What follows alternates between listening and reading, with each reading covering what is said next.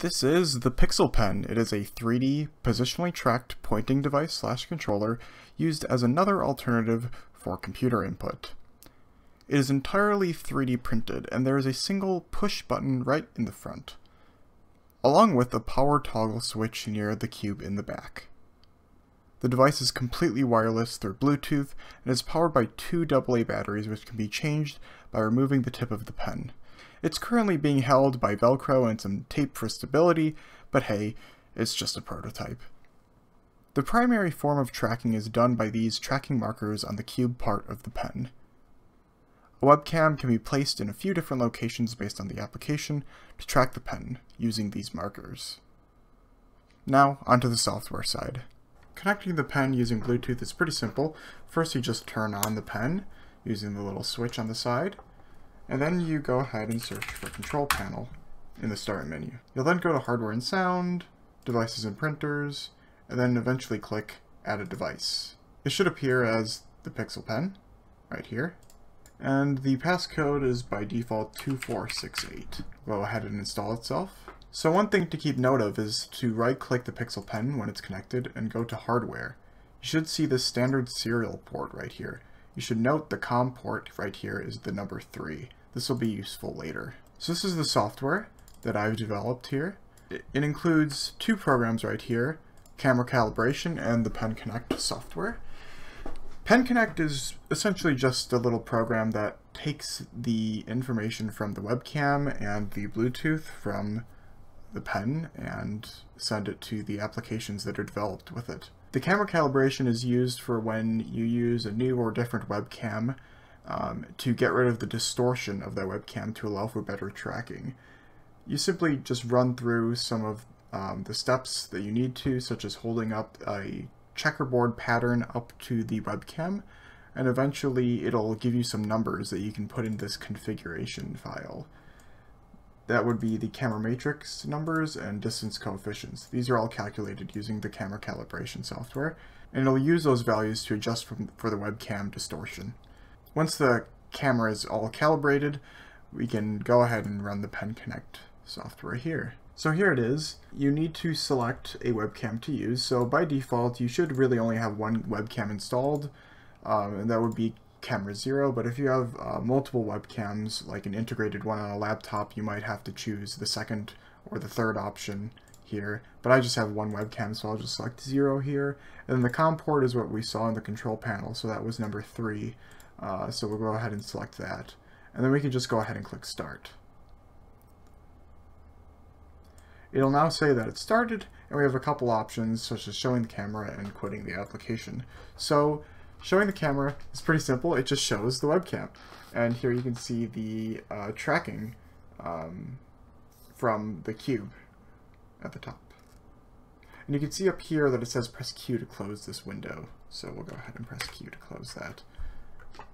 And now it's running, so you should be able to run any applications that's developed specifically for the PixelPen, and it should work.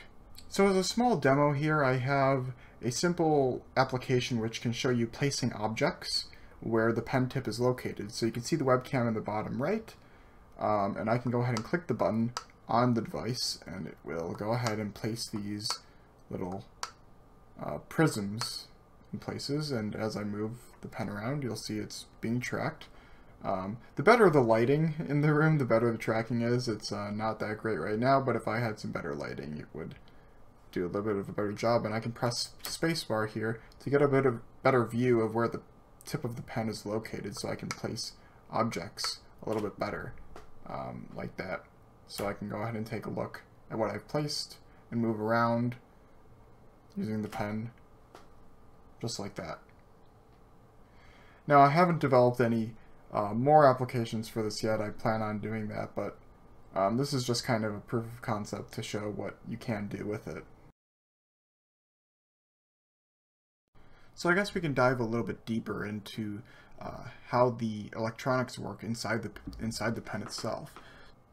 Two AA batteries provide 3 volts, and that needs to be stepped up to 5 volts using this little step-up converter right here, and then that gets sent through the switch and then eventually to the Arduino Nano, where the application is running. And then the Arduino collects data from the button, as well as potentially in the future an IMU with a gyroscope and accelerometer, which has not been implemented yet. The Arduino then takes all this information and then sends it over to the Bluetooth module, and then eventually that sends it to the application, the Pen Connect software.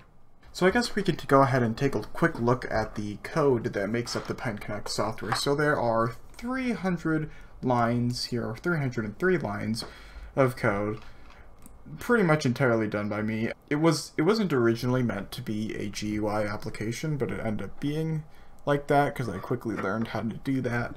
So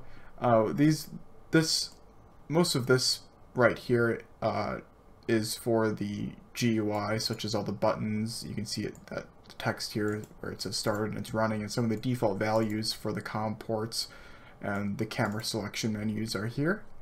This is where the configuration file is read and where the values are extracted and placed into variables where they will be eventually used later. We have some stuff that will go ahead and set up the camera around here, as well as set up a WebSocket, which is what is used to send data from the Pen Connect to an application. It uses essentially what is usually used for multiplayer or web-related communication to just send it to a local application because it's just easier actually to do it that way. Here in the process function, we just have where the actual data is sent over the WebSocket to the application, so it sends over its position and its rotation, as well as the state of whether the button is being pressed or not. This pseudo-random quaternion averaging sounds really cool, but it's a way to average out different rotation values. So to ensure a bit more of a stable tracking, the webcam doesn't just take values from the markers and just send it right to the software or the application. It takes those values and compares it and averages that out with past values to make the overall movement smoother. And it goes back around 5 measurements and not just averages them, but it's more of a weighted average. But to do that, you need to average out rotation values, which is a bit strange to do with quaternions, which is what's used to represent rotation. So I have this kind of pseudo-random thing where we're averaging like 2 values at a time and then kind of averaging the whole thing, and it's not quite an exact average, but it's close enough to basically emulate the same thing. Here was going to be the IMU processing, the inertial movement unit, which would take accelerometer and gyroscope data, but was not implemented yet. But right now, this is what takes the state of the button press from the Bluetooth of the pen, and then sends that whether it's pressed or it's released.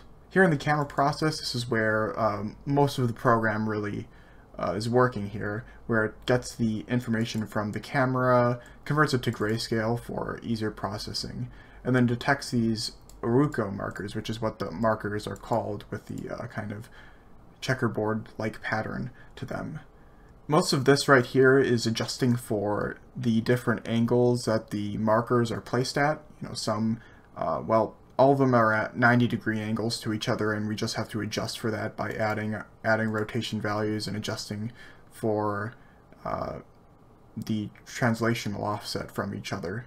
Here we draw the actual axis in the Pen Connect software. When you click Show Camera, it shows that little nice axis. This is where it's being drawn, and this is where the averages are being taken to help smooth out the movement. And so that's pretty much it. It seems like a lot, and it is a lot. It took a long time, but there's definitely a lot more that could be done to improve it. But I've definitely learned a lot about how to program a lot of these things, and it's been quite interesting, I gotta say. But that's pretty much the entirety of the PixelPen as of now. I guess all that's left to do is to just develop more software for it and some more demos, which I plan to do soon over this long break we have to create more stuff for it and see what happens. So that's pretty much it.